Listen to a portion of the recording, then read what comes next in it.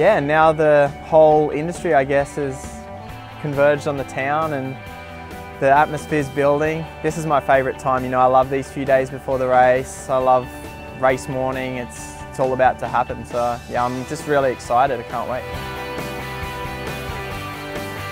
So this year has been by far my best year to date across the board, and the lead up has just gone really smoothly, and so I'm really excited for Saturday and just laying it all out there.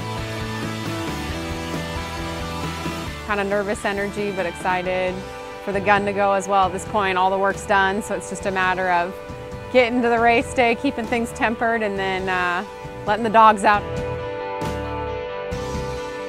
That's why you get out here early. It's to chill out, relax, absorb all the training you've been doing for the past, 10 to 12 weeks, and get yourself ready to go come Saturday. And I guess on top of that, get yourself into the right frame of mind to be able to want to hurt yourself and punish yourself for 8.5 hours.